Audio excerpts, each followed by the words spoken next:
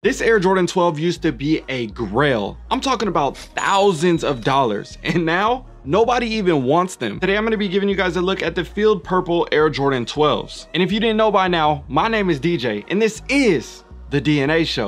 We'll be breaking down all the styles, cuts, and materials of this shoe, and we'll definitely be talking about why nobody cares about these anymore. But you know, on this channel, we always got to talk about the history first. So as you all know, the Air Jordan 12 originally came out in the late 90s, and we have saw great colorways and iterations over the years ever since then. But when it comes to this colorway in particular, this was actually a Gary Payton Air Jordan 12 PE when he played for the Lakers. There are some slight differences when it comes to his PE version and this shoe right here.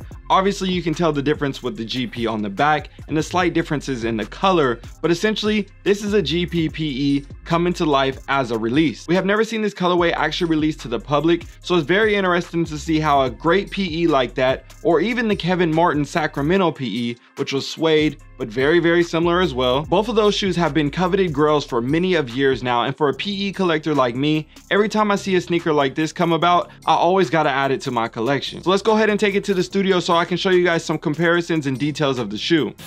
Alright, so as you can see right here, you got your classic nostalgic vibes with the Jordan 12 box. We've seen this on previous retros, nothing too different. This isn't a collaboration or anything, so I can understand why they went, you know, clear cut, straightforward with it. Now looking at the tag, it says Air Jordan 12 Retro, black field purple, size 13. Just for me. And flipping open the box right here, sometimes we see the black paper, sometimes we see the tan paper, and then we got the shoe. Oh, we got the shoe. So like typical fashion, we start with the bottom of the sneaker and work our way up, go through all the styles, cuts, and materials and different details. So let's go ahead and get into it. Looking at the outsole right here, you got your classic Air Jordan 12 bottom, you got your carbon fiber plank in the center with the two-tone, you got the yellow with the black, you got a small yellow hit right here on the front end around the toe, and then on the pods right here with the herringbone traction, you got all black right there and a black Jumpman to match with that wrapping around the front, where you got the little ball right here showing on the toe. Now going to the midsole, you got your purple vibes wrapping up with the rubber with the black midsole right here around the heel, and then your purple Jumpman tag on the side of the foot and the purple mudguard right here in your textured leather. These come equipped with a standard pair of black rope laces. You have a black tumbled leather tongue also matching with the upper all throughout with your black stitch. Then you got your 2-3 stitched in purple, 2 spelled out, 3 with the number, and then your purple Jumpman right here on the center of the tongue. Another hit that looks really dope to me on this shoe is going to be the gold lace loops. Now again, these aren't the metal ones, they are plastic, and it's kind of got that kind of matte gold finish to it, but at the same time it still looks pretty good if you ask me. Now going to the back end of the shoe around the heel, you got your classic 23 branding right here in black, and then if you turn the shoe sideways, it says Jordan, quality inspired by the greatest player ever, and then you got your Jumpman right here in the gold as well with the purple stitch. Now looking at the sock liner and the insole, all black with a purple Jumpman, no Nike Air on there because this is not an OG colorway per se, kind of more of that PE vibe like we talked about in the past. Speaking of that, let's compare them to the Gary Payton PE so I can show you guys the difference between materials in particular, because man, were the 12s so nice back in the day. So when you put these side by side with the GP PE, what year was this, bro? This was like 2005 or something like that. I don't even remember. Was this 2003? There we go. It was a long time ago. So when you put it back to this type of vibe, the leather is so thick, it's so soft, it's tumbled nicely. The shoe is heavier, like because the materials are so thick and nice, they just did such a good job on the shoe. And not only because of the PE, but because of this is how they made 12s back in the day. They used to be so comfortable on foot. I remember they used to have the Flint Grey 12s and the French Blue 12s and the Flu Games and the Taxis and the Obsidians and all the good stuff dropping back then. It was a good time. But I say that to say, this is how things have changed over the years when it comes to the materials on the shoe. Now, like I said, because this is like the PE, for me, I'm still happy with the shoe. I think if they would have threw the GP on it, we would have been we would have been going crazy. It would have been some crazy drop. They would have done an exclusive release, everything else. I'm fine with this. They did this same thing with Mike Bibby.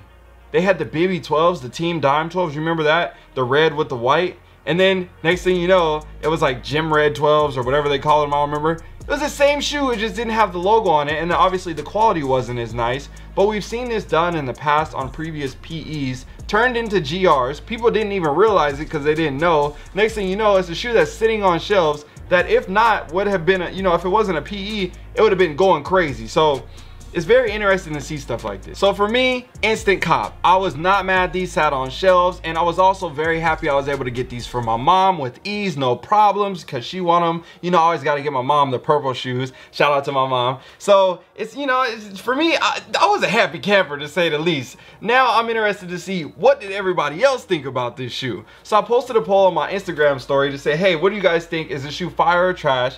And I always do that. And if you haven't already, make sure you follow me on IG so you can participate in the polls and see the results here on the channel.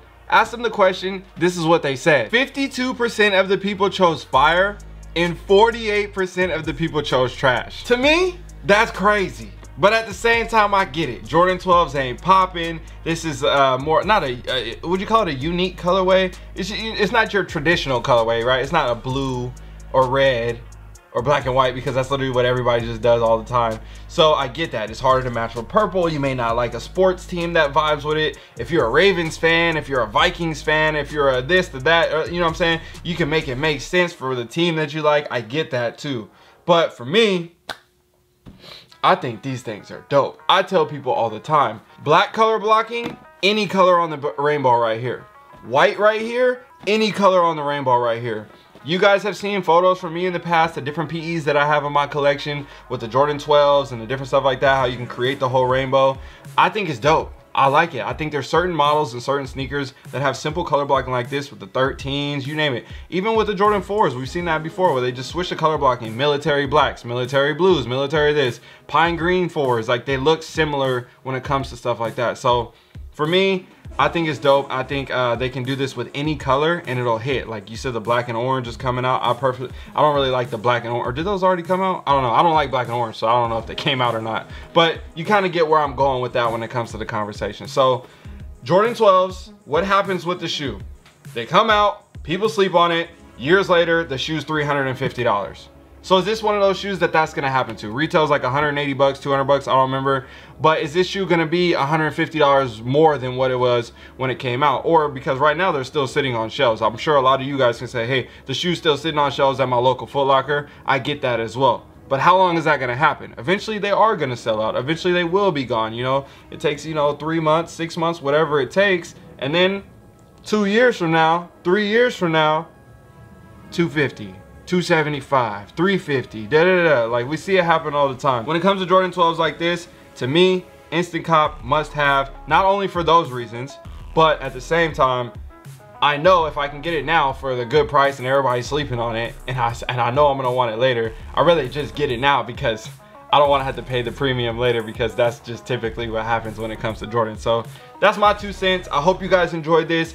This was, again, a really dope release, one that a lot of people slept on, and I think a really easy cop, especially for people that's getting into the shoe game. If you're interested in more stuff like this, hit the link down below in the description. I have plenty of tutorials that'll teach you guys all about the shoe game, the ins and outs, and how to build 6-figure sneakerheads. I've done it plenty of times with helping other people, and I have a full program that teaches you everything that you need to know. Got another review to do. I just picked these up. I'm so excited. We got to shoot this review next. All right.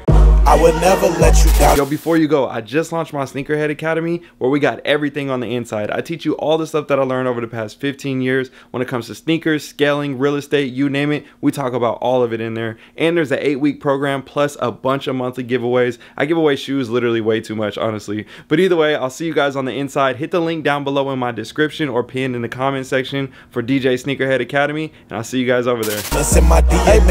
The only choice I like to make, what I'ma wear today. I would never let you down, it's in my DNA. The only choice I like to make, what I'ma wear today.